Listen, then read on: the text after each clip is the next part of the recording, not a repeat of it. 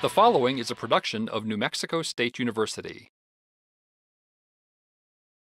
We're at David Alsford's Blue Lake Ranch Bed and Breakfast near Durango, Colorado.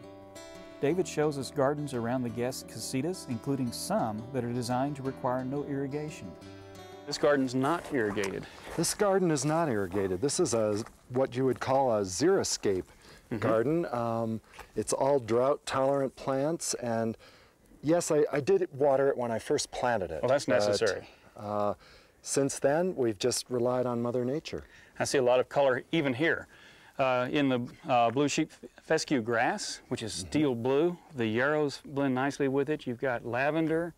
As I look through here, cactus, yucca. So there's a lot of diversity in here, so you have a lot of things at other times. What is this one?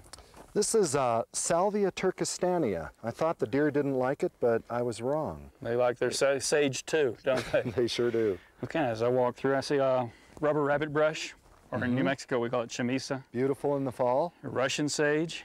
Gorgeous now. And then, you know, a lot of people consider this a weed, the mullein.